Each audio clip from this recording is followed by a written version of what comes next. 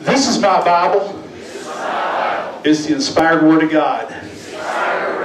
I am what it says I am. I have what it says I have.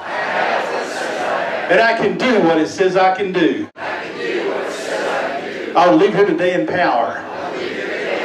And I will never, never, never, never be the same. He said, I'll love you for all time. I swore I knew I'd crossed the line.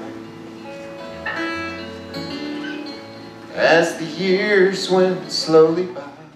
I tell you, it's one of the most exciting places in the Wet Mountain Valley. This is a place where cowboys and people who love the Western culture can come and worship God.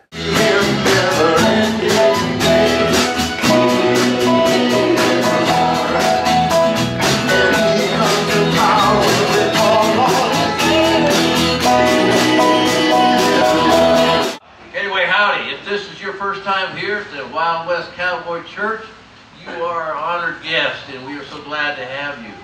And it's a beautiful day out today. And of course, if you've been here before, well, we're family. We use all the Western culture to promote Jesus. He still kept me on his mind. He kept me written on his palm. But he chastised now and then.